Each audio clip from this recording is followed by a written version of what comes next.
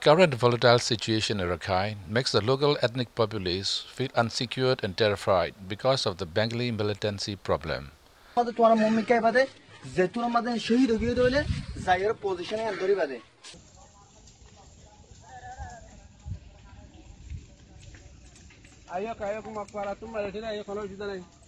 After going to Mount Dor, during an on-site investigation and meeting and talking with witnesses, ethnic local people who have actually experienced the tragic incidents are still alive. First-hand information was collected.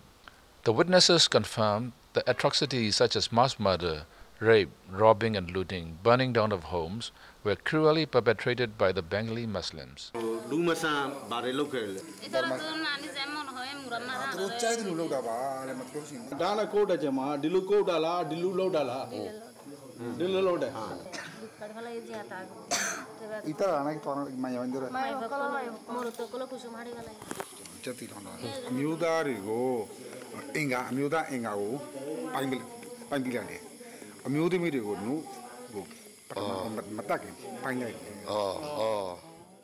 At a village called Yaboja, there live Hindus who were of a different faith from other Bengali Muslims. On August 25, 2017, darkness fell upon Yaboja village. Around 8 a.m. of that morning, an Asa leader who lived in Khamaungseik village called Noru Lok and Rafi, together with about 800 terrorists, arrived at Yaboja village carrying small arms, sticks and swords. The terrorists made all villagers to came out and binding their hands from behind. Every valuable item such as phones, gold, money and other valuables were looted. They forced about 100 Hindus to a place near Bodala village. After that, all men, women and children with their bounded hands were herded to two large pits that were already dark and separated into groups and make them to fall in line.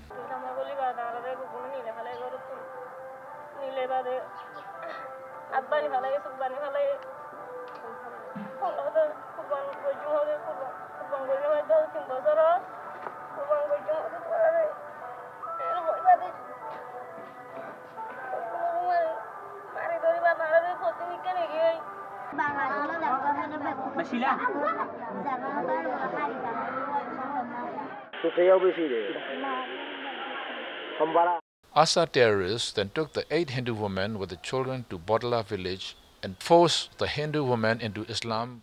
On August the 27th, terrorists led by Rafi forced the Hindu women together with the children to Kutapalong refugee camp inside Bangladesh, which is 20 miles away. While they were at Kutapalong camp, many international reporters and journalists arrived and took photos and videos of them. Hindu women were dressed in Naman Islamic dress and coerced to say that Hindus in Yawaja village were killed by the Tamador and that they all have to escape from being killed.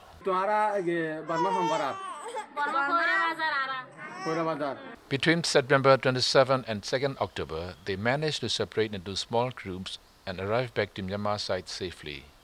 If not for the daring escape of these Hindu women and thus enabling them to tell the truth, the well-planned propaganda coup of the Bengali terrorists to make these Hindu women as living witnesses to put the blame of mass murder and rapes on Tamador will succeed.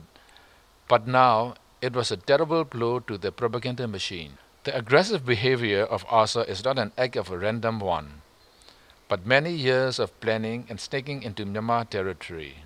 There were many organizations and persons behind these acts that supported and encouraged these extremists with everything so that they can commit these atrocities.